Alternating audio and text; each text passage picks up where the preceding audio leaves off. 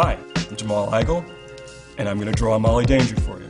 When I sketch, initially, I always kind of try to work very loosely just to get the general idea out. If I have a very specific idea that I want to get across, it helps to sort of broaden things. You know, I might change my mind, I might want to reposition how I want the pose to be, but it always helps me to work looser to sort of get the feel for the figure. Once I have the initial idea, I start to shape things. It becomes more about cylinders and spheres. One of the things that I love about drawing Molly is that she is so full of life. No matter what her circumstances in, she usually has a smile on her face. Part of Molly's costume is this oversized pink and black jacket that she wears. To me, that's sort of her cape. It allows me to create a sense of direction. One of the things that we try to do is to create the illusion of motion.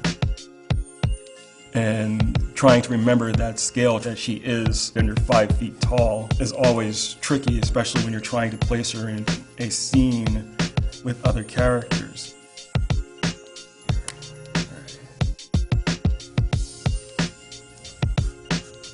Molly also has giant pigtails that she wears, much like her coat. It helps add to the idea of her moving.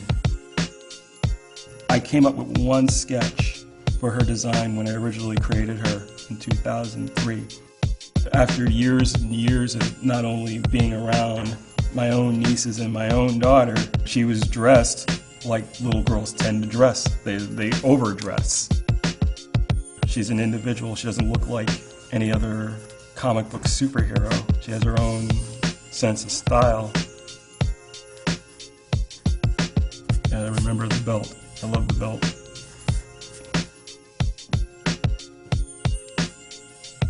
My other favorite part of Molly's costume are her boots. She has these giant butt-kicking boots that she wears. She thinks they make her look intimidating.